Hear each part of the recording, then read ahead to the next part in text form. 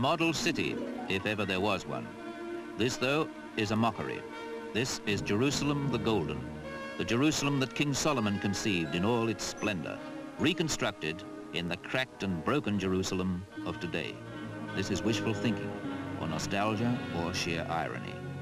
Jerusalem, the Jewish Holy of Holies, which went on to cradle Christianity, and after sacking to become the place where Muhammad rose to his Arabic heaven in his turn. How could Jerusalem have failed to become the split and divided center of a modern world in desperate disunity? Almost 200,000 Jews inhabit this torn-off section of a city which is at war with itself.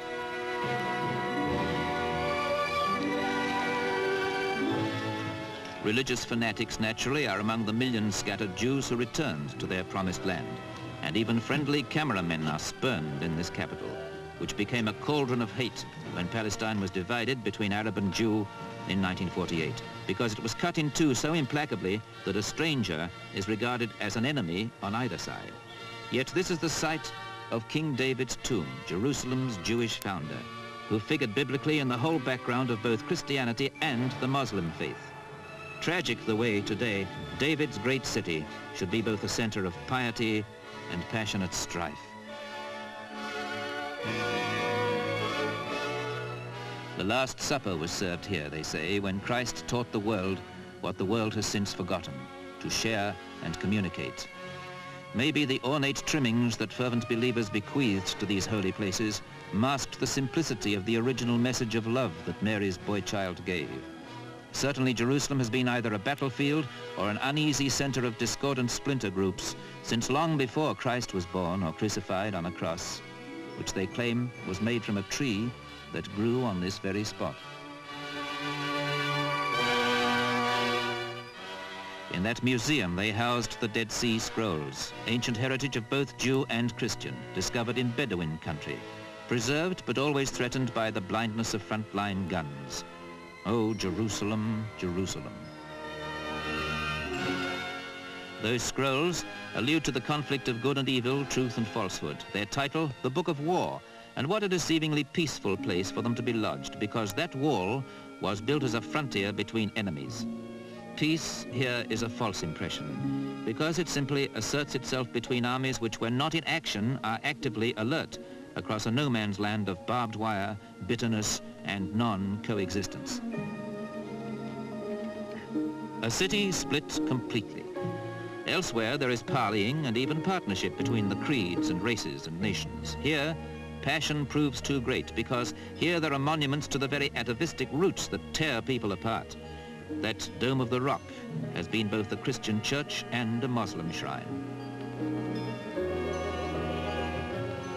The King of Jordan was given sovereignty here, where Abram prepared to sacrifice his son Isaac, where Solomon built his temple, and where later Mohammed spiritually rose to heaven to commune with the earlier prophets, among whom he acknowledged Jesus. Yet in this civilized day and age, even though Jordan has a westernized king of great culture and humanity, this holy city, which should be emulsive, is explosive. Why can't Jerusalem belong to all of us, Arab, Christian, Jew, and Hindu too, if he likes? Because here's a place in Jordan that only fervent Jews want, the Wailing Wall, where they were wont to pray and where the last stones of Solomon's great temple survive. This wall also contains stones that Herod laid. Jews used to nail their prayers for the restoration of their temple and kingdom into it. Here, now a school courtyard, Pilate washed his hands of responsibility for Jesus' death.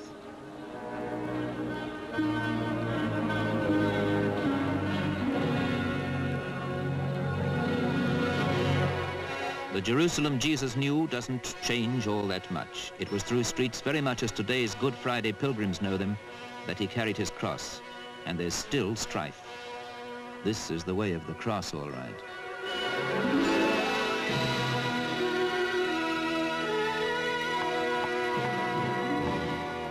In Jordan too, and this should in all conscience belong to Orthodox Jewry, the Garden of Gethsemane, where Christ was betrayed by Judas Iscariot. The olives here, tree experts agree, come from the same root systems that were there when Jesus was alive. The garden is still a garden of grief and uncertainty. An additional irony too, inasmuch as the olive branch is the accepted emblem of peace.